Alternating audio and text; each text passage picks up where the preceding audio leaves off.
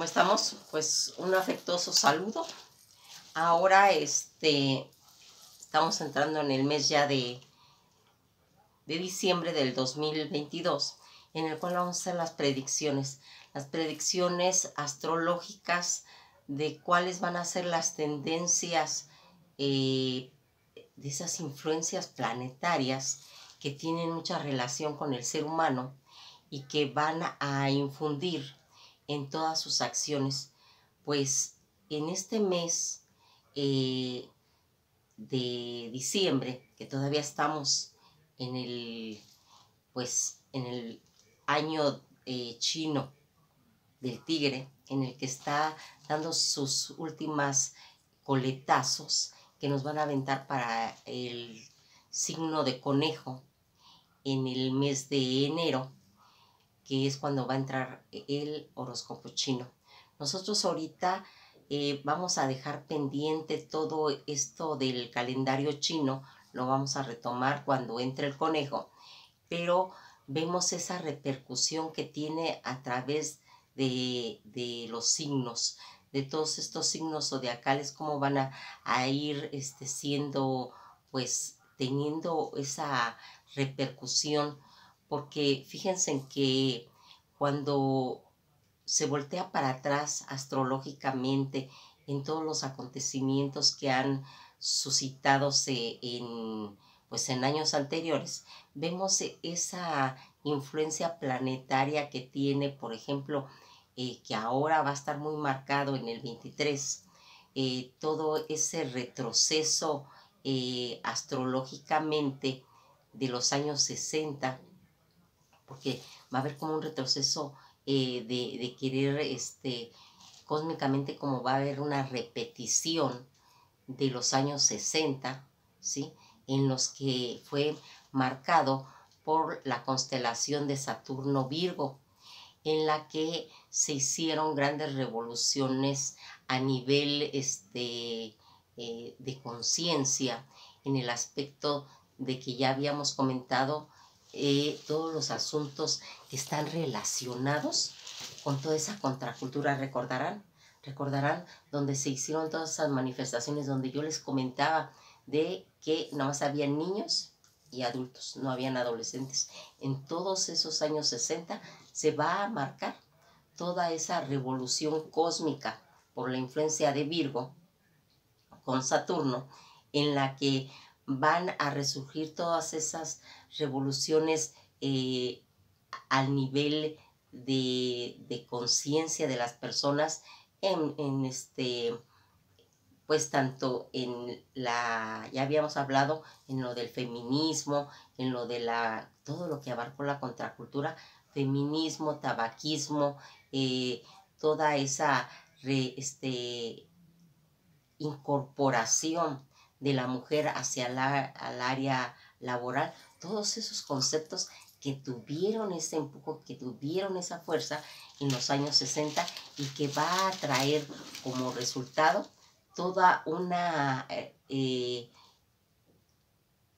conciencia plena de lo que en realidad se estaba marcando en esos años. Pues nuevamente ahora va a haber ese tipo de situación, porque las personas van a tener una incorporación total hacia esa abertura de conciencia, una abertura en la que se va a ir determinando poco a poco cómo van a ser los caminos que se van a dar, y en los que van a tener que hacer todo un conjunto colectivo, porque ahora va a estar muy marcado todas las situaciones, esas conciencias colectivas se van a marcar en este año y que van a dar origen a que se dé ese gran salto, un salto a cuestiones que nunca se habían hecho, que no se habían retomado, y que en este año va a ir marcando eso.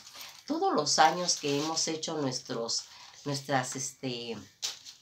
predicciones astrológicas en lo que se viene en este año, que es el 2023, ya habíamos comentado cuando nosotros decimos que una cosa es predicción y la otra situación, cuando nosotros estamos prediciendo, que no se debe de confundir, es ese tipo de análisis estadístico que está basado en la ciencia y en cuestiones de probabilidad. Eso en sí está basado, todas esas predicciones.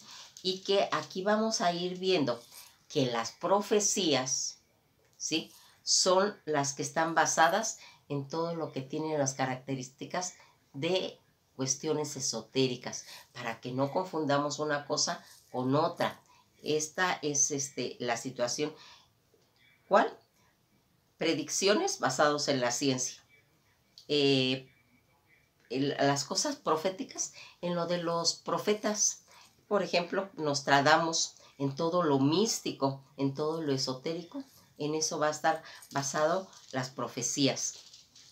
Nosotros estamos haciendo predicciones que son basadas en cuestiones astrológicas por todos esos estudios que se van desarrollando, que se van a ir viendo.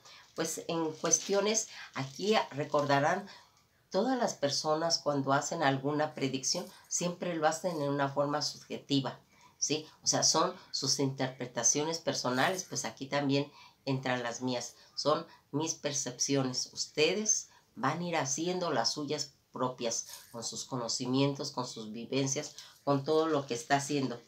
Aquí comentan que en este año, principalmente el color cósmico que se va a usar y que va a traer pues esa influencia benéfica para la humanidad va a ser el verde y el rojo.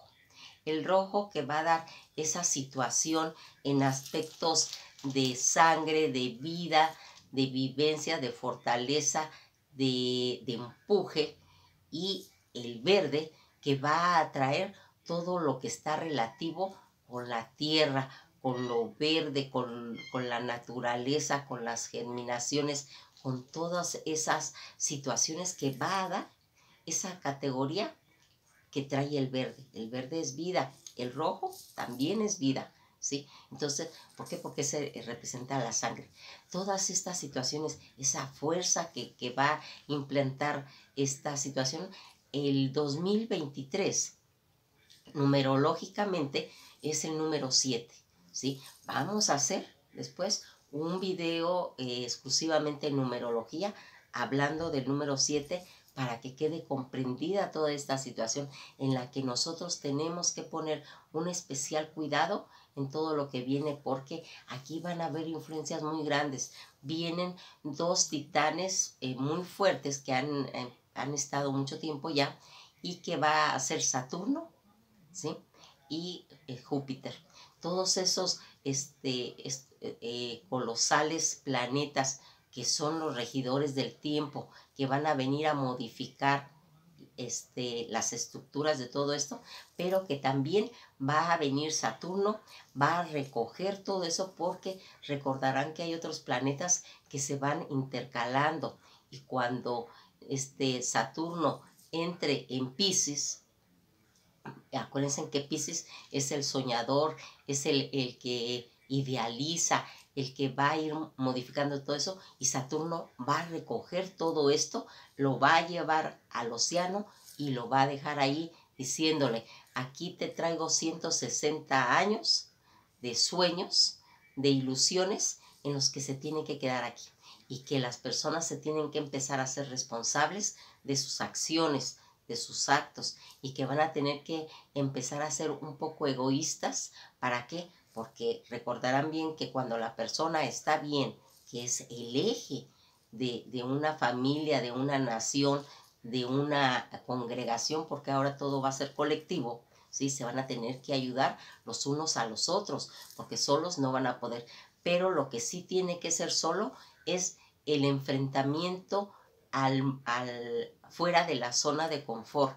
La persona tiene que dejar todos esos aspectos que venía manejando a nivel de encubrirse, de protegerse en grupos, en familia, en regresarse a la casa. Tiene que salir adelante, tiene que enfrentar sus propios retos, y aquí irlos canalizando debidamente. ¿Para qué?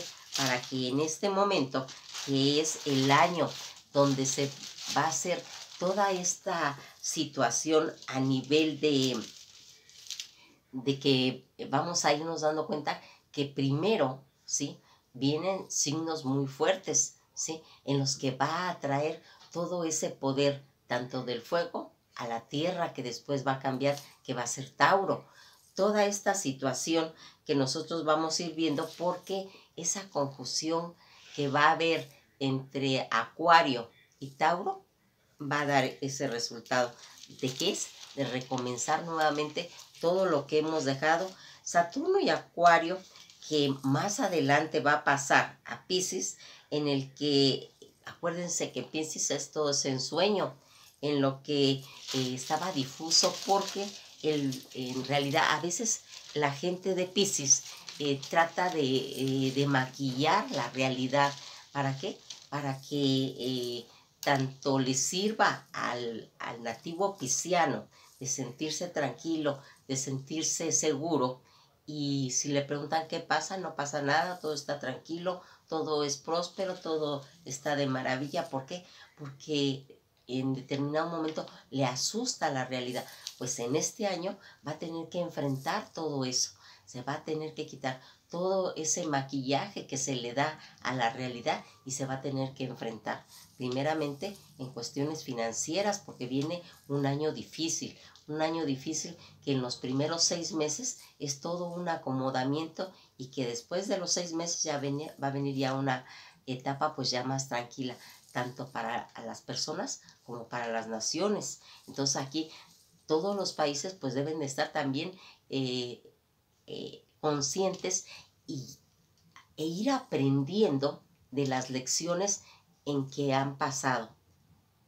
¿Qué es lo que han hecho que no da resultado? Y lo vemos, por ejemplo, en la Primera y Segunda Guerra Mundial, en que las personas se dieron cuenta de que si seguían manejando guerras con armamentos, iba a ser el final. Y aquí es donde va a entrar ese aprendizaje que ahora en la actualidad lo tiene que tomar Ucrania y Rusia. ¿Para qué? Porque aquí está delimitando tanto fronteras como suelos, que es una actitud pues realmente saturniana, y que es lo que le va a ir dando al ser humano, tanto a nivel personal como de naciones, ese aprendizaje. Cuando nosotros vamos viendo toda esta situación que en realidad va a traer estos cambios importantes, tanto individuales, en los que va a tener que independizarse, va a tener que tener ese poder de voz para alcanzar, y aquí va a tener que hacerse esas uniones con los grupos, pero para ayudar, no para que lo ayuden. Y aquí va a ser importante eso, porque va a ser un año de trabajo, va a ser un año de desafíos, que va a traer esa fuerza de Saturno. Toda esta situación que va a ser en el cambio cuando se dé de Saturno a Capricornio, porque aquí vamos a ir viendo algo muy importante. Cuando Capricornio tenga la conjunción con Acuario, toda esta situación va a tener, miren, cuando ya viene esa intersección de Plutón, donde va a hacer esa situación de que va a regenerar, que va a traer ese tráfico, esa reorganización total de la humanidad, y que va a convertirse en una persona que tenga más contacto con sus conocimientos, se va a considerar más sabio, va a poder tener un entendimiento de su persona.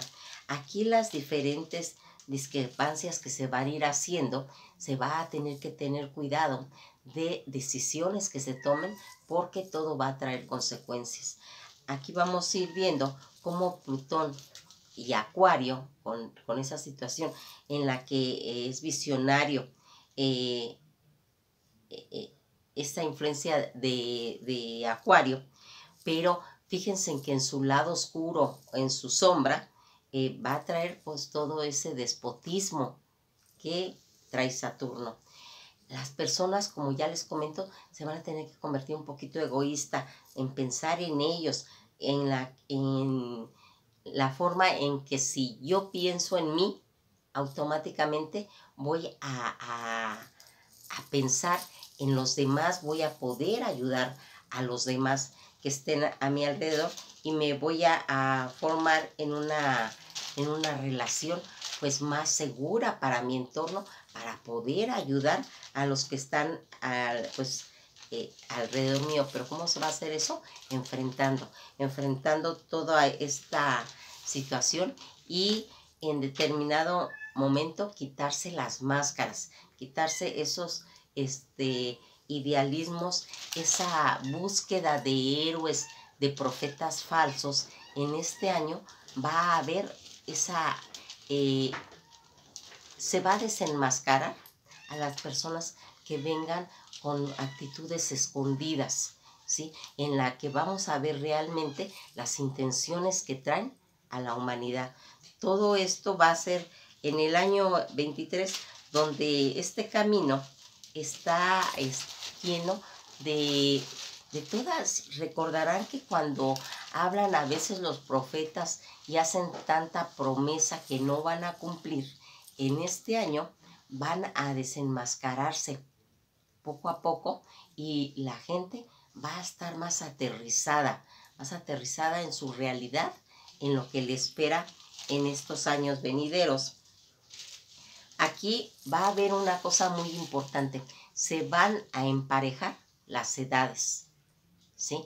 Las personas que andan entre los 20 años, ¿sí? Van a empezar a visualizar la sabiduría del viejo y van a empezar a tener una conciencia más clara de lo que se avecina. Pero también viene la otra, la edad de las personas que van a estar entre 26 y 30 años, que vienen a darse cuenta, a enfrentarse, a entrar en la crisis de los 40, en la que no van a aceptar muchas situaciones. Esta etapa de 26 a 30 va a ser una etapa muy difícil para esas personas, porque son personas que no les gustan los grises. O es blanco o es negro, o es sí o es no. No se viene a negociar con ellos y pues tal vez esto traiga buenos resultados, porque a veces las gentes adultas le damos por sentado de que lo que nosotros vivimos es lo correcto, y los cambios que se vienen en realidad vienen llenos de retos, vienen llenos de situaciones en los que van a tener que vivir las experiencias personales. Los de las generaciones pasadas trataban de que sus hijos no pasaran por los trabajos que ellos habían pasado. Ahora no, ahora toda esta generación que viene de los 20 a los 40 van a tener que enfrentar sus problemas personales, van a tener que vivirlos para poderlos entender, y así toda esa conciencia de las que van a tener ellos, esa percepción, les va a dar margen para que puedan salir adelante.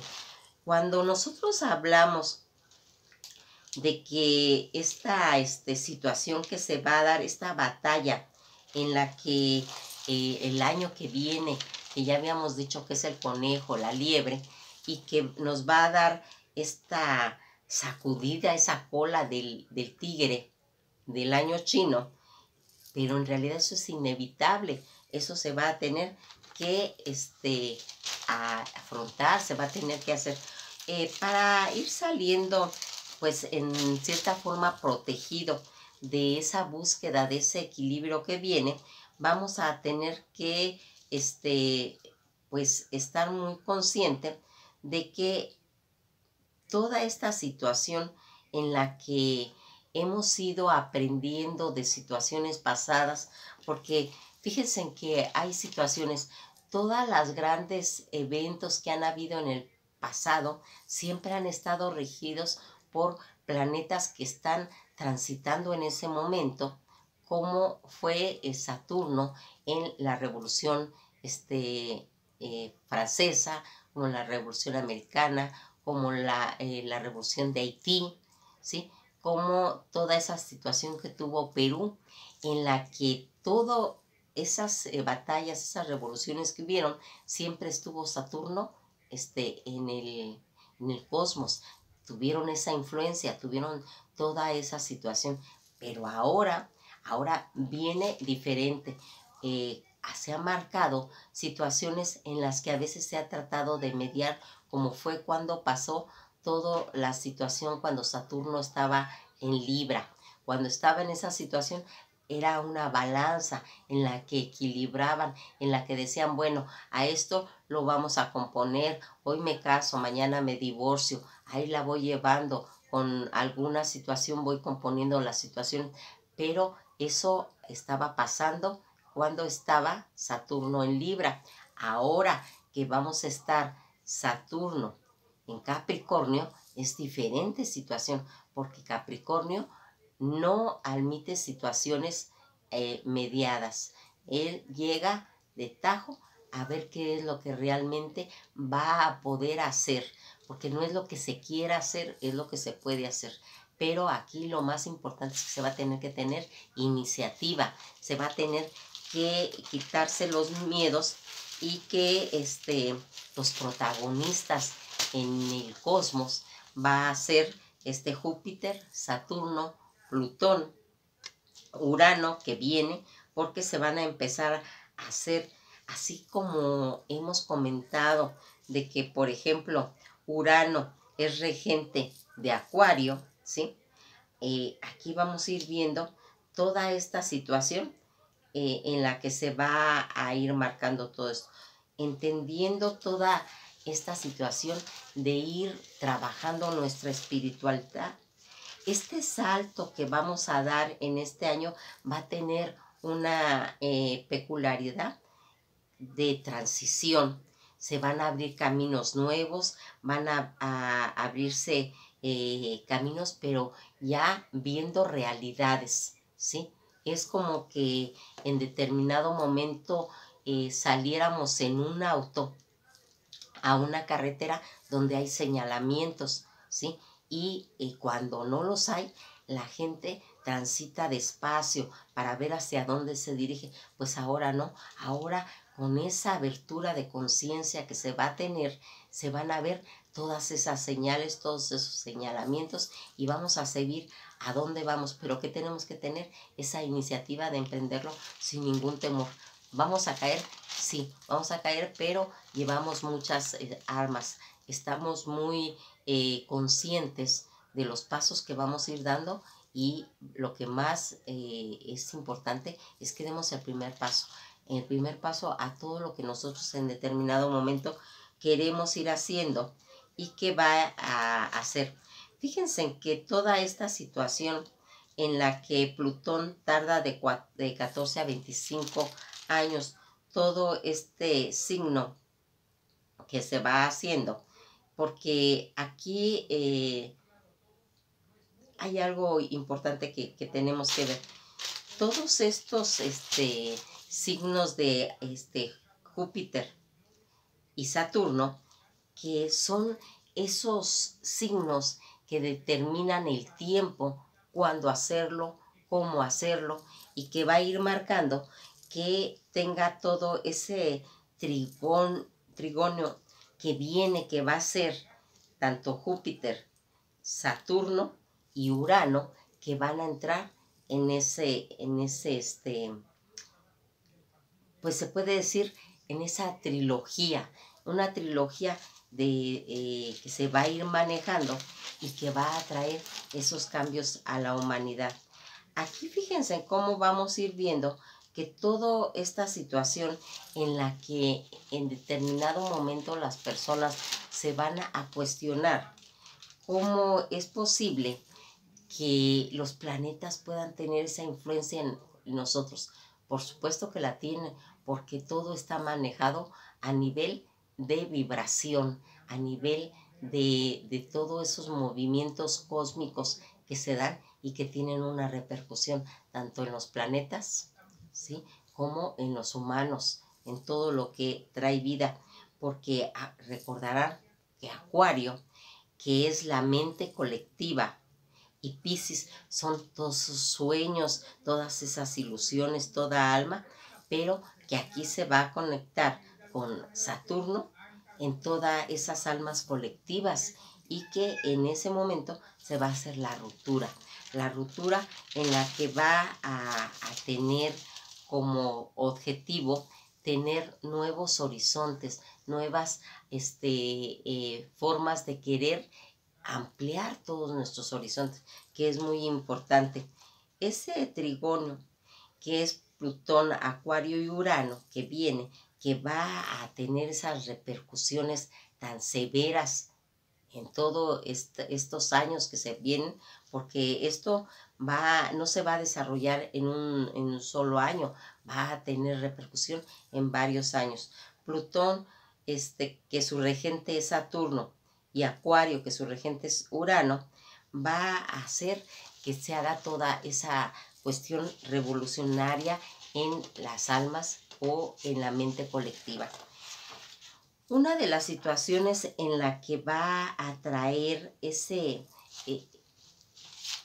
deseo de salir adelante se va a lograr con un desapego del ego, porque aquí es muy, muy importante que tengamos en cuenta todo lo que pasamos en la pandemia, cómo en determinado momento tuvimos que cambiar todos nuestros aspectos, los aspectos de vida, de áreas laborales, escolares, de familia, todo eso, pero también nos dejó un aprendizaje. Nos dejó el aprendizaje que nos tenemos que cuidar, quién es uno mismo, y que si hacemos toda esa ayuda colectiva como se hizo en la pandemia, que a nivel mundial se hizo una campaña para poder salir adelante, se va a poder lograr esto. En cuestiones financieras dice que es un año difícil.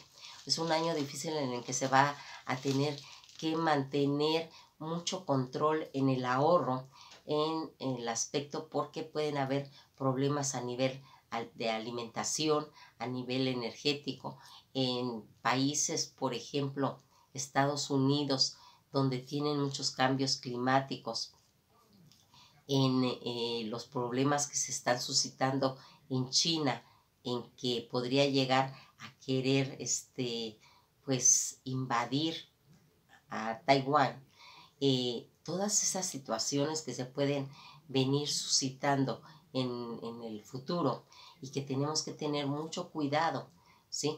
Porque es un año en el que el ser humano va a querer tener dominio de sí mismo, va a tener esa sensación de ser autónomo, de no depender de otras personas, de otros pensamientos, pero aquí también hay que tener cuidado en una situación. Me tengo yo que involucrar en la otra persona para retroalimentarme y poder gozar de lo que yo quiero hacer. Si yo lo quiero hacer solo, no se va a poder, porque se quedaría sin esa retroalimentación que se aprende, ¿sí? Cuando conocemos las inquietudes del que está al lado, ¿sí? Porque con la misma repercusión de ellos, nosotros en determinado momento vamos a ir aclarando qué es lo que queremos nosotros, pero como un reflejo del espejo del otro. Cuando vamos a hacer un video de cada signo, porque a veces las predicciones se hacen a nivel de, pues, colectivo, y como que las personas necesitamos algo más personal, necesitamos saber qué es lo que le trae a Aries, ¿sí?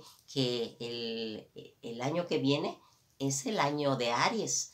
En este año que estamos pasando nosotros, estamos haciendo la terminación de Piscis. El anterior fue Acuario. Todas estas situaciones que se van haciendo, el simple hecho de que sea el inicio del signo Aries, que es lanza de puntas, el que va a ser el iniciador, porque este año es muy importante, porque se hace todo ese recorrido que hemos platicado siempre acerca del zodiaco, el zodiaco occidental, ¿sí? En la que van a intervenir los 12 signos. Y Aries es el que va a iniciar toda esta situación. Pues aquí Aries va a tener que tener todo una conciencia plena de lo que tiene, de lo que él puede generar, porque una de las cosas más importantes de Aries es que al iniciar él algo, automáticamente todo lo que está alrededor, ¿sí? Se va a reflejar, se va a reflejar porque él es el espejo, ¿sí? Entonces, lo que haga el Aries, la gente, los signos que están, van a aprender. Recordarán que les estaba yo comentando ahorita, cuando Neptuno recoja todas las ideas, los sueños, las ilusiones de los 12 signos y las lleve al océano para que se pierdan todas esas experiencias y volvamos a regenerar, ¿sí? Y que dejemos un poquito toda esa situación que lo manejó Piscis, que es este año, ¿sí? Nosotros tenemos que regenerar nuevamente todo nuestro entorno. ¿A base de qué? A base de esfuerzo. ¿Y cómo se va a reflejar eso? En cuestión de que ahora que ha terminado la pandemia, tenemos que volver a regenerar, tenemos que volver a empezar, tenemos que recordar todo lo que vivimos, pero para que no se pierda, cuando hagamos los rituales de lo de este año, les voy a comentar de que los recuerdos se meten en papel rojo o en tela roja y se guardan. Y se guardan para que esos recuerdos no se vayan de nuestros hogares, no se vayan de nuestras conciencias, ¿sí? Para que tengan esa fuerza. Más ahora que les estoy comentando toda esa relación que tiene el color rojo. Cuando hablamos de Saturno, que es ese planeta de guerra, este planeta de problemas, retrógrado, que viene a impulsar, a regenerar, a componer también, porque es los que empiezan a decir, a ver, bueno, ya aquí están las cosas que vamos a hacer, ¿sí? Pero recordarán que viene acompañado de Júpiter, un planeta gigante que va a agrandar las cosas positivas o las cosas negativas, también las agranda. Pero si las enfocamos en cosas sentimentales, las vamos a hacer grandes, las vamos a hacer enormes, las vamos a hacer maravillosas, ¿sí? Pero si las hacemos, esas mismas cosas emocionales, en lo pesimistas, en lo malo, también vamos a empezar nada más a llenarnos de rencores. Y ya les he dicho en videos anteriores que el rencor es una de las causas de los cánceres. Hay que saber perdonar, hay que saber olvidar. ¿Por qué? Porque las células de nuestro cuerpo se llenan de emociones, se llenan de esas energías que metemos